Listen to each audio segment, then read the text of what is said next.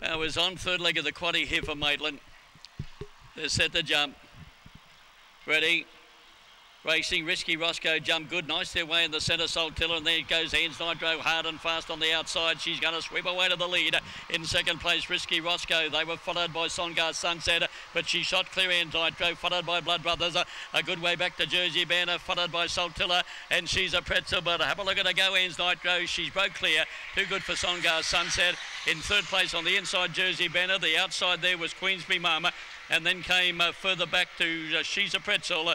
In company there with the other one there was Risky Roscoe, Blood Brothers, and it was near the tail of the field. Behind them there was Saltilla. She's a Pretzel.